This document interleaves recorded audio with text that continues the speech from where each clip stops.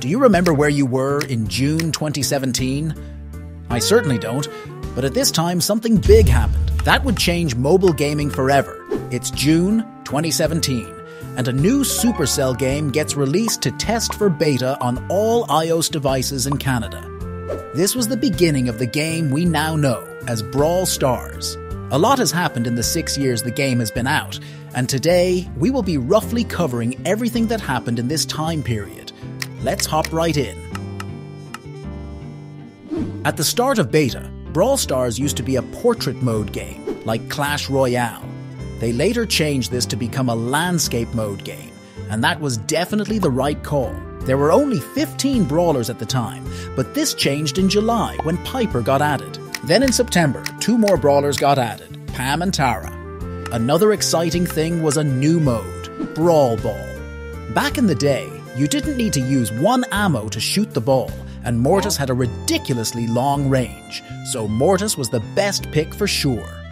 Moving on to December of 2017, and Daryl got introduced to the game. He seemed pretty normal until you saw his super roll distance.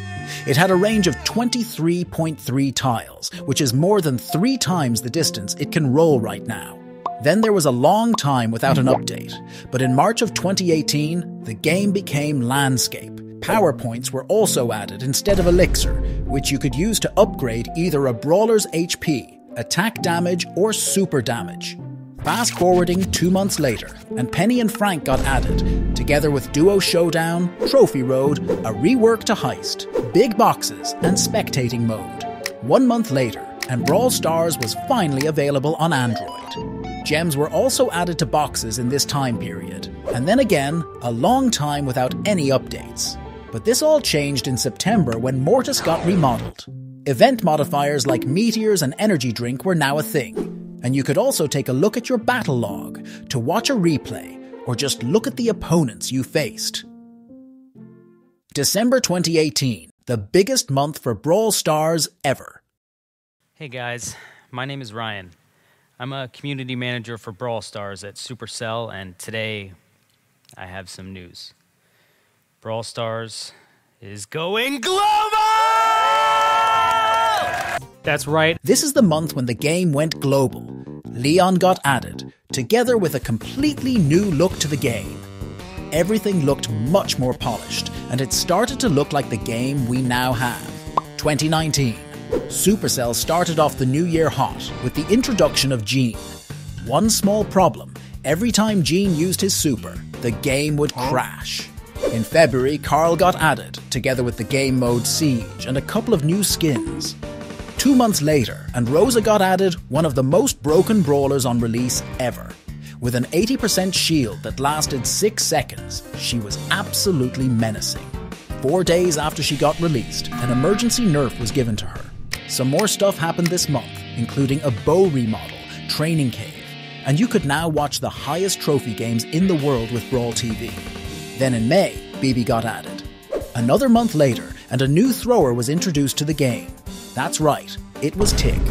Together with a Tara remodel, second star powers, star points, and the star shop, was this one of the biggest updates of the year. Back in the day, there were only 20 ranks, but in August of 2019, this all changed. 15 new ranks were here, together with a Piper remodel and a new brawler. 8-Bit. 8-Bit had such a broken star power that when he died, he respawned with full HP. This made it so Supercell tried to balance it, but in the end, they gave up and replaced it with the star power we now know as Plugged In. Moving forward to September, and the 4th ever legendary brawler got added, Sandy. El Primo got remodeled, and there were 2 new game modes, Takedown and Lone Star. Both of them weren't really a success, but it was still fun for maybe 10 minutes. In October, something else big happened. The precursor to Power League, Power Play, was now added.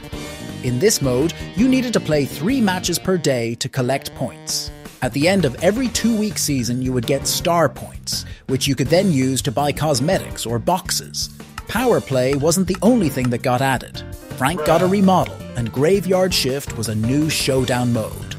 Then in November, one of the first collabs happened. There were now 6 new skins to buy, the Brown and Friends skins. In December, two more brawlers made an appearance, B and Max. There was also a new limited time game mode, Present Plunder. Moving on to 2020, and Mr. P was here, together with Hot Zone. And then in March of 2020, a massive update happened. Introducing gadgets. Every brawler now has their own unique ability that could be used 3 times every match. This really spiced up the game, making room for new strategies, and it was just more fun overall. Gadgets alone were already huge, but with the removal of tickets, which you could use to play the weekly events like Big Game and Robo Rumble, and a collab with PSG, this update seemed to be the biggest of the year. Only 2 months later, and probably the biggest Brawl Stars update ever happened. The Brawl Pass got added, a new way to progress, which had tiers, a new brawler, skins, and so much more. Hot Zone got revamped, Gale and Nani were added, together with pin packs, quests, and a PAM remodel. Then in July of 2020, the second ever Brawl Pass season came. Surge was now here, together with a new weekend mode called Super City Rampage. You basically fought a Godzilla ripoff that chomped buildings. Was this all? No, it wasn't. Second gadgets got added, and Crow got a remodel. You could now also use pins in matches, and the trophy road got extended.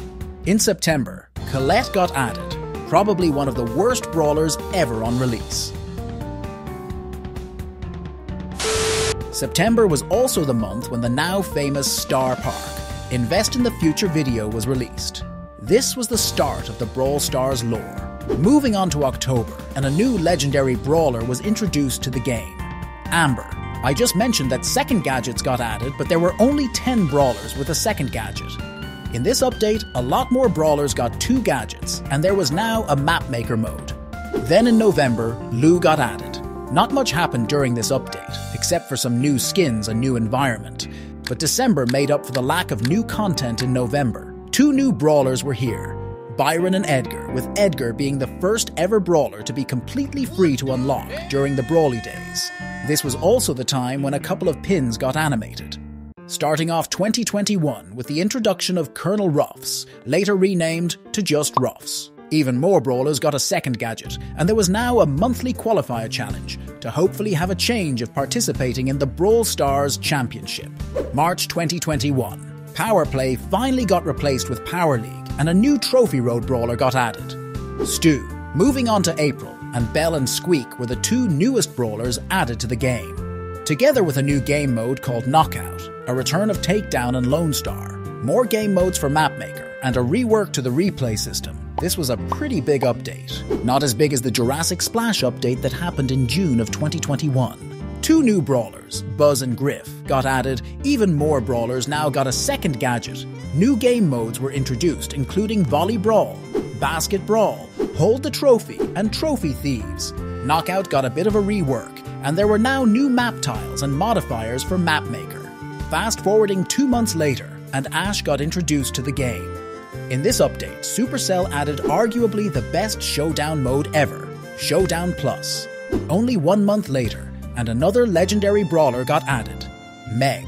Then in October, a new Brawl Pass season started, featuring Lola. Jessie got remodeled during this update, but nothing much else happened. But this all changed in November when gears were introduced to the game. They worked a lot different than what they do now, and barely anyone liked the old gear system. This wasn't the only thing that got added, because you could now play Club League with your club members. To make Club League possible, Supercell decided to reduce the amount of club members from 100 to only 30. Moving on to December, and Fang and Grom got added, together with duels. Another year has passed, and we're in 2022 now. Not a lot of updates happened this year, with the first update happening in March of 2022. Eve got added with a couple of new game modes, Wipeout and Payload. These weren't the only things that got added, since you could now find wild power points in boxes. Instead of getting power points for a particular brawler, you could now choose which brawler you wanted to upgrade, which gave a lot more freedom in the player's progression. Only 1 month later, and Janet and Bonnie were introduced to the game, completing the Stunt Show trio. Together with Stu, new bouncer tiles got added to Brawl Ball to make trick shots even more sophisticated. a new mode called Bot Drop was added, which was arguably the worst mode to be ever released. These weren't the only new additions to the game, since there were now sprays and improvements to quests to make it easier to reach the end of the Brawl Pass. Then, in June, Otis got added, with a couple new game modes including Hunters, and a mystery mode that would select a random game mode, with a random map and a random modifier. Penny also got a remodel during this time. Moving on to September, when Sam and Gus got added, together with a new weekend mode, 8, Bit's Last Stand, which I don't think anyone really played much. In this update, Supercell also announced the removal of Siege, which some people hated and some people loved. But then in October, Buster was introduced, which was pretty cool. However, this wasn't the most exciting part. Gears finally got a rework. Star powers and gadgets were now always purchasable for gold, and bad randoms could finally get reported in Power League. It's December, and the most brawlers ever get released in one update. It's the Candyland update featuring Mandy, Gray, and Chester. This wasn't the only big thing that happened, because this was the update where boxes got removed. It was the most controversial update ever, so please comment down below what you think of the removal of boxes. Instead of boxes, we now got credits, the Star Road, and fame. Moving on to 2023, and the first update happened in March, where RT and Willow got added, together with Brawler Masteries, Brawler titles, battle cards, and the return of indestructible rolls. 2 months later, and Maisie and Hank made an introduction to the game. Star points were replaced with bling, and you could now buy whatever skin you wanted by using the catalog, instead of waiting for a skin to come out in the shop. There was also another showdown mode added, Top Dog, in the hopes of reducing teaming. But this obviously didn't work. June 2023, the update that brought us 2 more brawlers, Hank and Cordelius, together with Star Drops, in the hope of reviving the feeling of excitement when opening something. As you could see, a lot of stuff happened the past 6 years, with a lot of items being removed from the game, and just a whole lot have changed overall. We don't know the future of Brawl Stars, but we do know that it's still going strong, and we'll just have to wait and see what the future has in store for the game. Hope you enjoyed. Don't forget to sub, and I'll see you in the next one.